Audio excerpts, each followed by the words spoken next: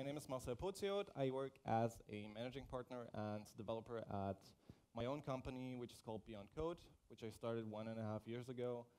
And you can follow me on Twitter using this Twitter handle. I tweet mostly about PHP Laravel-related topics. So yeah, I'm a managing partner, which means I'm not developing too much anymore, but I still love to do open source. So just some quick numbers. I have more than, with the company and my personal account, it's more than 60 open source packages that I've developed, which have been downloaded, I think, at a rate of 800,000 times per month now, which is mind-blowing. So chances are that if you're in the Laravel ecosystem, maybe you've used one of my packages. So if you do, come say hi. I'm a nice guy. All right, so let's talk about how we can achieve real-time communications and real-time solutions within our applications. So let me quickly get rid of full screen here. That's big enough. All right.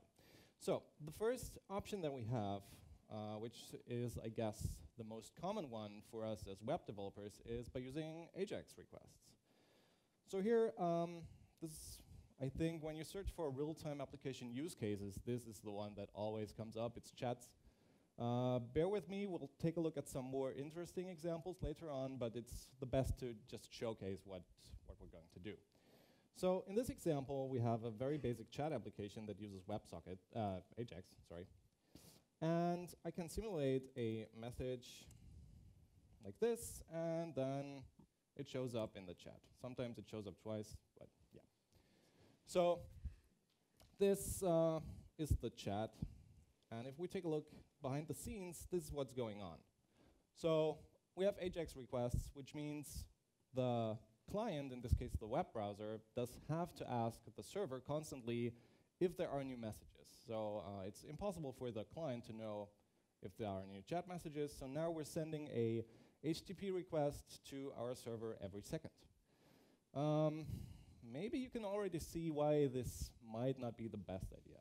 So first of all, doing this every second means we have to send a lot of data over to our server. We have, even though the payload is not really big, we have to send headers, we have to get the response, parse the response, we have to make some DNS lookups, even though it gets cached, but it's still a lot of overhead for a simple chat application. And the problem when we speak about real time is, so if you look at this, it's not real time. So because we're sending from the client asking the server, hey, are there new messages? Every second, you have a delay of up to 1 second.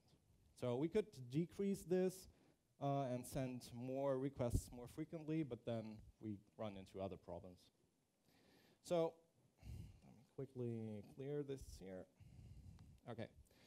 The next approach would be long polling. So let me show you the chat example again. We can send messages. They show up. And if we take a look behind the scenes, we now still have XHR requests that we send from the client to the server, but we kind of move the problem from our client to the server. So now instead of the client asking the server constantly, hey, what's up, do you have new messages? We send one request to the server, and then our server is asking the database every second if there are new messages in the database. And eventually, this request is going to time out. Yeah. And then the client is going to ask again. So the request is being kept open for 30 seconds max. And whenever we receive a message, the request stops and a new one is opened again. So yeah, we have less HTTP requests in the end. But we are just moving the problem from asking from the client to the server asking the server itself. So, and this also doesn't scale very well. So if you imagine a chat application that has this kind of setup and you have 1,000 people in a chat room, you would have 1,000 open HTTP connections for a very long time. But still, long polling might be an option if you want to achieve real-time applications. Now we're going to the good stuff. WebSockets. So same chat application that we have, and I can send a message. And it's a bit faster. There's no second delay. And once again, if we take a look behind the scenes, so for some reason, the WebSocket connects twice. So we still have these XHR requests, but they come from the way I implemented the chat. So it's using Laravel. So Laravel is doing this authentication request, which basically just asks the server if I can join this chat room. And I have a message endpoint which would load existing messages. But the interesting part is in this. So here we have the WebSocket connections. And what you can see is that we have these messages coming in over a consistent connection. So whenever I send a message, we have this WebSocket connection and new messages appear, and then they get displayed on the user interface. So, all right. So WebSockets itself are defined in this fancy-looking RFC 6455. And it means that WebSockets are its own full-blown protocol. So WebSockets are not like piggybacking on HTTP. It's its own protocol. And the main advantage and why WebSockets are so fast is because they make use of full duplex. So you can think of full duplex, if you don't know, if you have a telephone, that's like a full duplex connection, because I can call you, you can reply, and we can both speak at the same time, and we can both hear each other at the same time. But on the other hand, if you have like a walkie-talkie, that doesn't work. So walkie-talkie would be half duplex. I can speak, the other one can listen, and then the other way around. And if you compare that with HTTP requests are half duplex, and they can only communicate in one direction at a time. And so that's why WebSockets are so fast. This is what a typical WebSocket flow looks like. So we have a client. It doesn't need to be a browser. It could also be an iOS app, an Android app, some network, a desktop application. And this client connects to a WebSocket server. Then both parties perform a kind of handshake. We'll take a look at that in a minute. And once that handshake is done and the server accepted the client, we have one persistent connection that is being kept open all the time the client is connected to the server. And we can send messages in both directions over this persistent connection.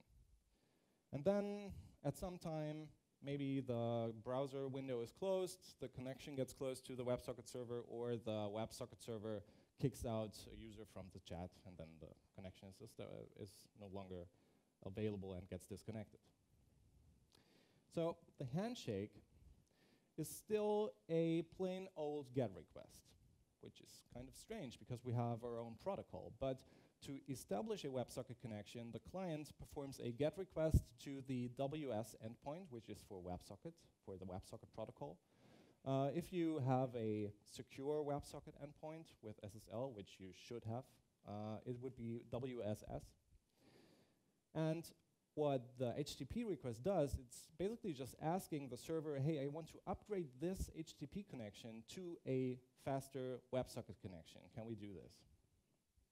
And there are these SEC WebSocket headers. Don't get confused by them. It's not about security at all, even though it might sound like it. It's just to prevent a cache proxy to establish the same connection again. So it has nothing to do with authentication or security at all.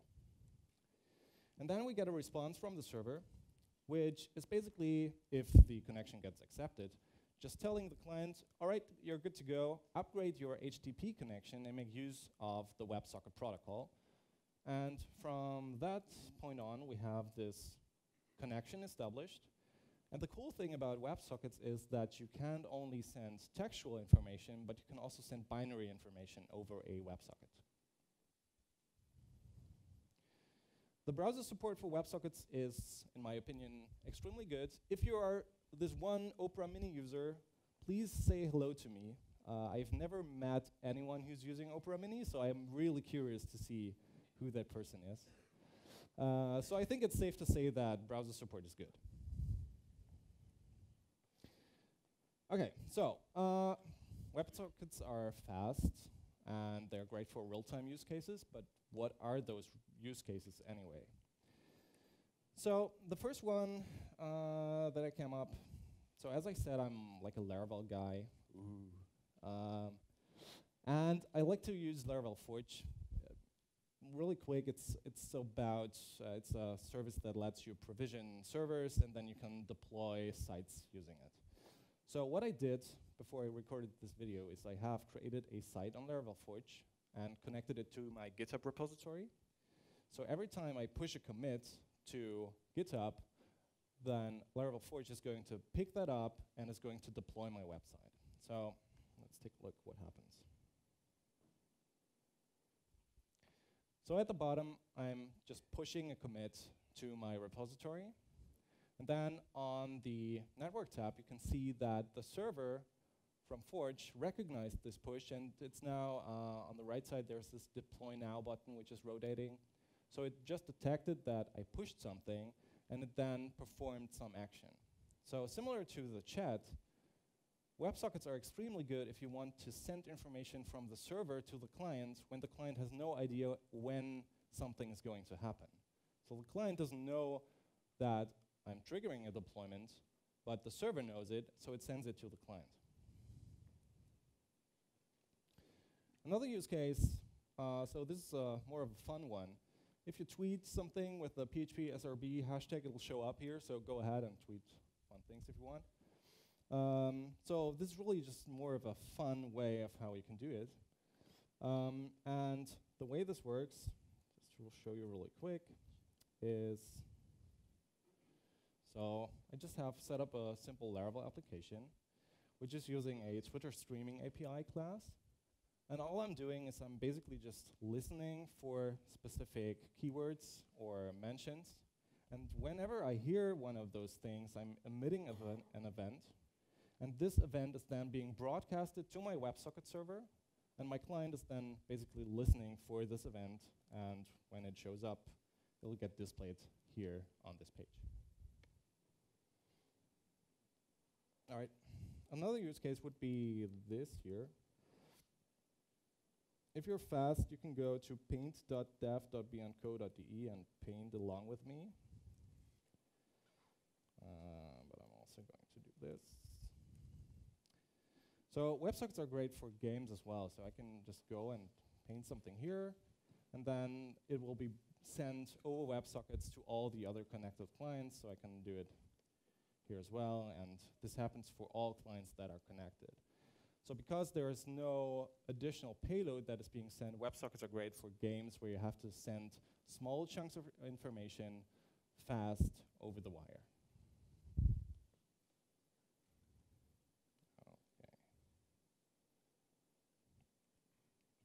Okay, so WebSockets are kind of cool. Let's create our own WebSocket server.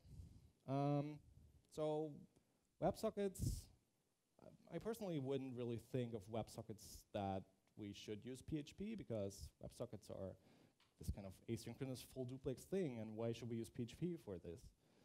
So let's go for Node.js. This is like the most simple way of how you can implement a WebSocket server written in Node.js.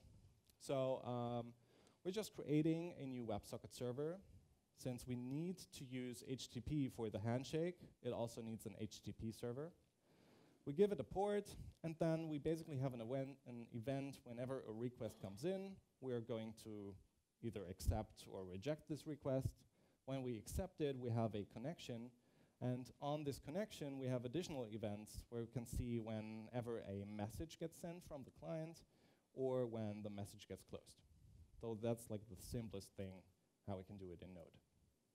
And the client looks something like this. So this would be plain JavaScript to connect with your browser to the WebSocket server that we have in Node. So again, we pointed to the WS endpoint, and then we kind of have the same events on the client side as well. So we can react when a connection is opened, when we have errors, and when we have messages received from the server.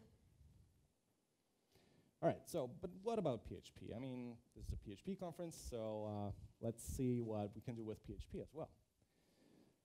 There's a very, very cool package which is called Redshift. And Redshift basically allows you to create WebSocket and HTTP servers in PHP. So no external dependencies for Node or anything at all. It's built on top of React PHP, which is basically like an asynchronous, it allows you to create asynchronous event-driven PHP applications. And this is what, again, the most basic WebSocket server would look like written in PHP. So all we need to do is we have a class, and this class would need to implement this message component interface that comes from Redshift. And then we have these events similar to the WebSocket approach, where we can listen to whenever a connection is opened, whenever we receive a message, when it's closed, or on an error. And the last lines is how you would start this. So you would just put this in a PHP file, run it from your terminal, and then you have a WebSocket server. And the client, it still remains the same. It doesn't matter if the server is running on PHP or on Go or Node.js or anything. And it might not feel like it's that exciting, but to me it really was when I first heard about Redshift. Because, I like developing PHP packages. And what this allows me to do is I can create a package, in this example for Laravel or for Symfony or whatever you want to do, and ship your package with a built-in WebSocket server, which is kind of crazy in my opinion. So that's another use case I want to show you. I built a thing called the Laravel Dusk dashboard. How many of you, just quick show of hands, know about Laravel Dusk? Okay, maybe 1/4 of the people. Okay. So Laravel Dusk is like a browser testing tool on top of Laravel, which uses Chromium, so like headless Chrome to run the tests.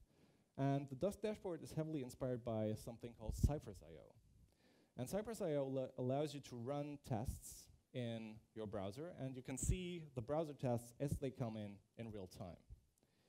So let me quickly show you how this works with the Dusk dashboard and what WebSocket has to do with it.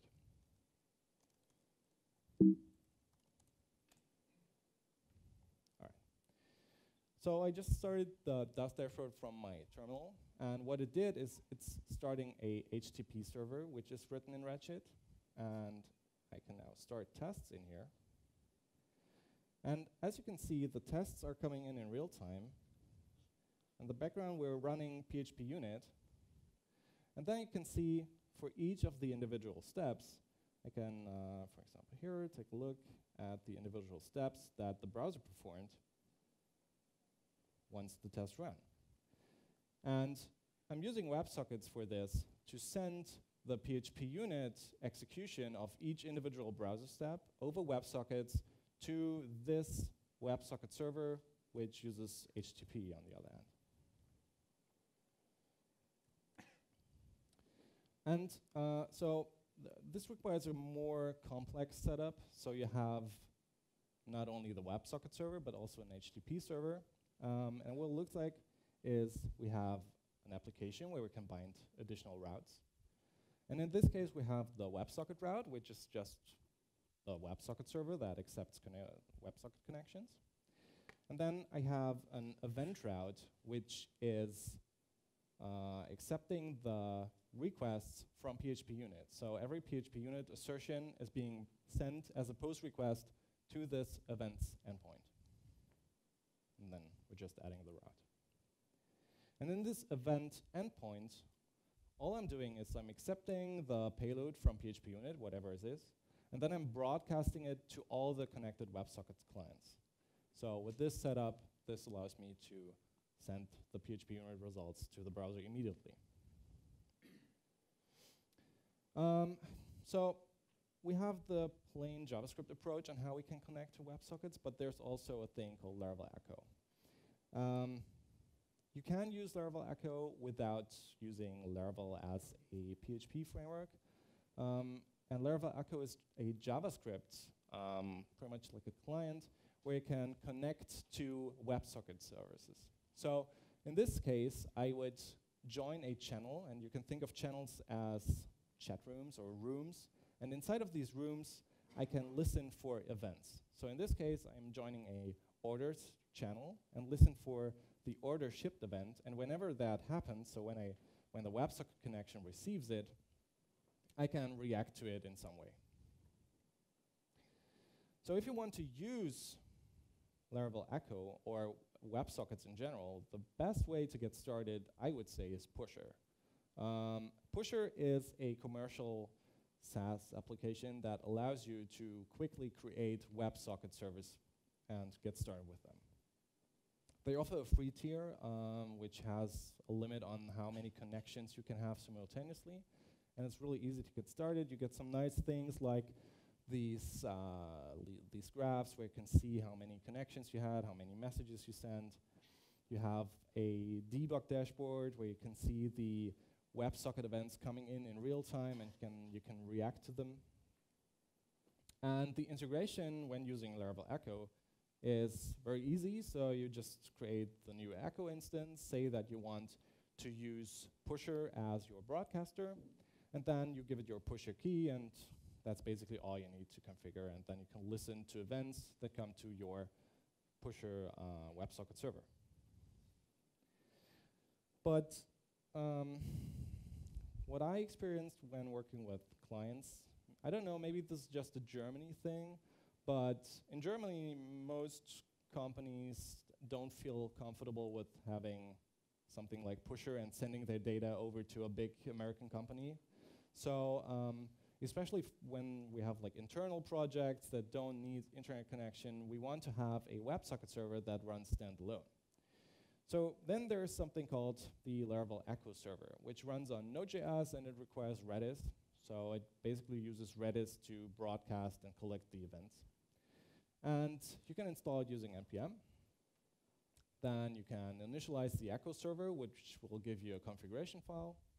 You can add additional clients to this server. So the Echo server is multi-tenant support out of the box. So you can have one server, but multiple additional clients or applications that use it.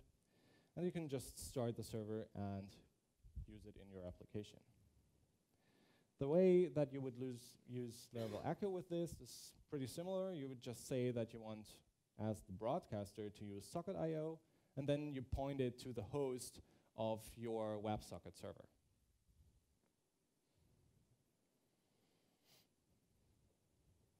Okay.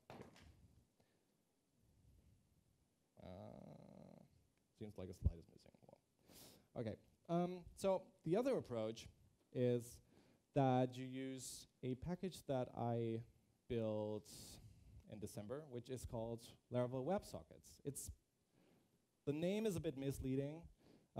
It's basically a WebSocket server written in pure PHP. It's built on top of Redshift, and it's a drop-in replacement for Pusher. So if you're using Pusher in your project and you want to get rid of it for whatever reason, you can just use this package. It comes with some migrations for Laravel if you want to do this. That gives you some statistic information. And then you can start the WebSocket server. The configuration for this looks like this. So when you publish the configuration, it also has multi-tenancy support out of the box. So you can configure multiple apps that you want to have available in your WebSocket server.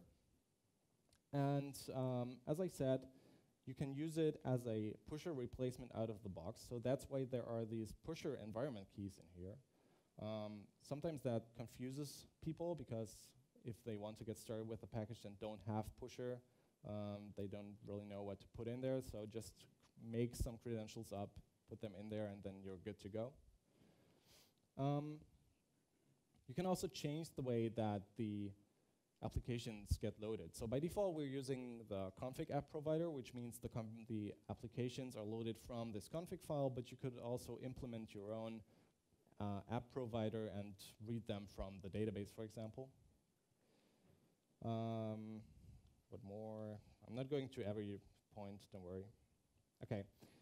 One thing that's most important is the max request size in kilobytes. So if you're using Pusher, they have very strict limits. So they only allow around 10 kilobytes that you can send in one WebSocket payload. So for example, the Dust dashboard, it's sending the complete HTML from the browser over WebSocket connection. So this wouldn't be possible with Pusher. It's not configurable at all. So that's why you can also configure like the maximum request size in our package. All right. And the integration, if you want to do this and use the package and do this with Laravel Echo, it's a bit more work, but since we're just using Pusher, we basically just re-implemented the Pusher server SDK. So you can use all the clients that are available from Pusher. So you just say the broadcaster is going to be Pusher. But then Pusher has been so nice to allow us to modify the host and the port. So then you can just point it to your custom WebSocket server and your custom WebSocket host. And one more important thing is the disable stats, because by default, Pusher is sending some statistical information. It's phoning home, basically. So you want to disable that.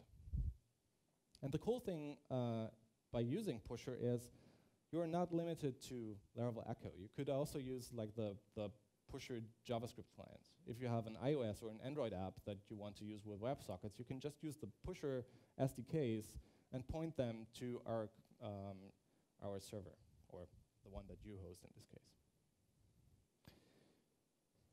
So to quickly show you how this would look like. When you install the package, you have this kind of dashboard. So it's pretty similar to what you have with Pusher, where you can have all the tenants or the applications that you have in your configuration file. You can see them here. And then you can connect to your WebSocket application. And the cool thing is that you can see the events in real time. So let me put this side by side. So if I open a chat, you can see here that we had the subscribed events. So I subscribed and joined this chat channel. And then if I go and type something here, you can see that we have the typing events coming up in real time. If I send this, we have the API messages. And you can also extend this, take a look at the message payload. So we can copy that, put it in the event creator. And then I could do something like, hello, PHP Serbia.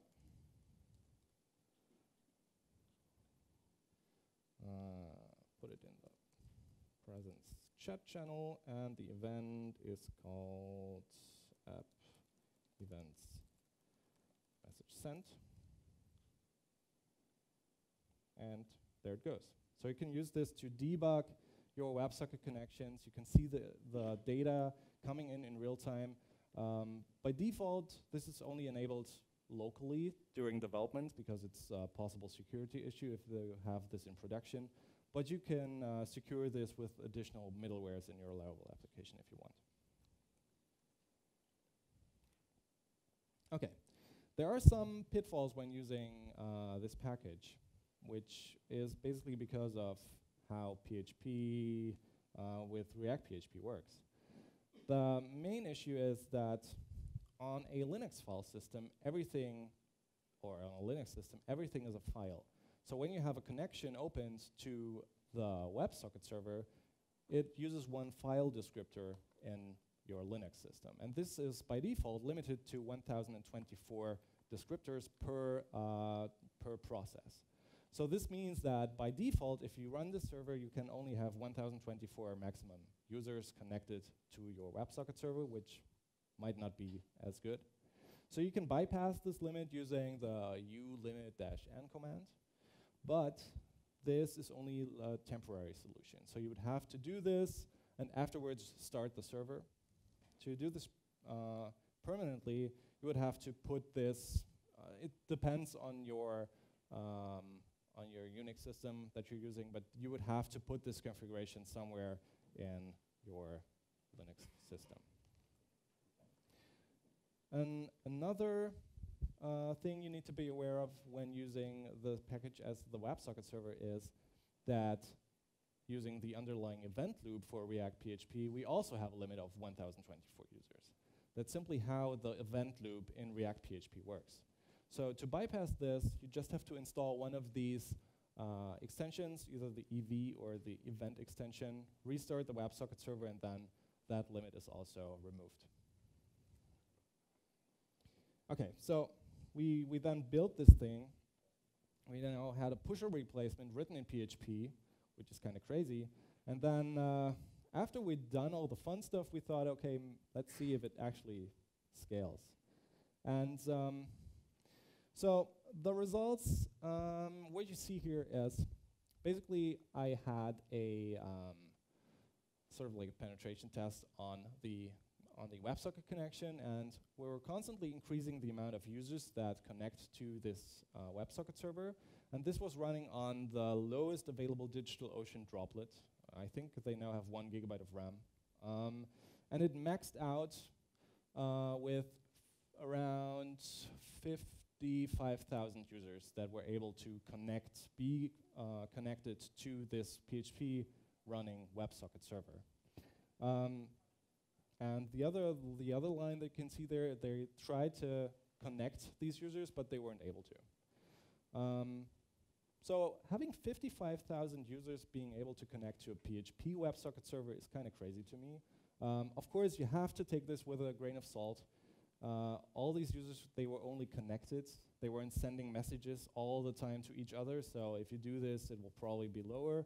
But still, I think even with the lowest specs on DigitalOcean, it's fair to say that it can scale very well.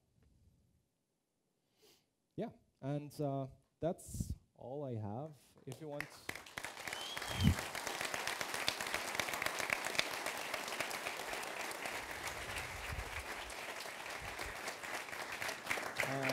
If you want to know more, the slide is gone. I'm going to tweet it out as well. If you want to know more about the package, please check out the official documentation. There you can see how you can install it, how you can use SSL with it, Let's Encrypt, all the things. I'm going to tweet it out. And yeah, if you are interested in package development in general, I have created a video course, so you might want to check that out as well. Thank you.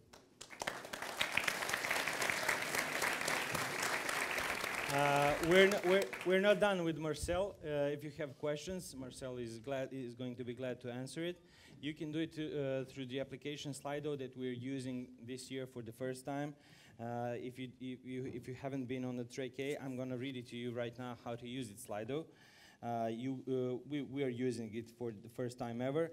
Anyone can go to the Slido during the conference and to access our conference via code phpsrb. After that, all you have to do is to choose Track A or Track B, and you will be able to ask questions while the talk is being held. So you don't have to do it over the mic. But right now, since there's only one question that I can read right now from the Slido, I'm going to bring a mic too, if somebody has a question that wants to ask Marcel something about his... Or please approach me while I'm around. If you don't want to feel comfortable with standing up, just talk to me as well. Yeah, or you can do that. Right now we have one question. Yep. And this is, does a Laravel WebSocket work without running migrations? Yes, it does. Yeah. So the migrations are totally optional. It's only for the statistics that are in the dashboard.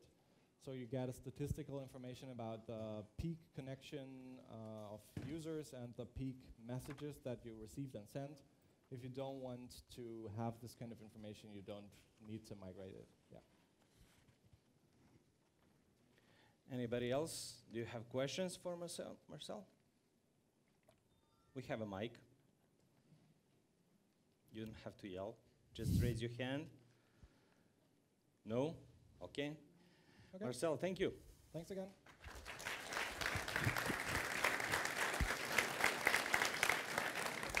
I'm going to remind you the next speaker in 11:30 at the Track A is Herberto Graca, making architecture explicit. And here on the Track B, it's Ivan Jovanovic, micro frontends, microservice approach to the modern web. You're welcome to come here. Thank you.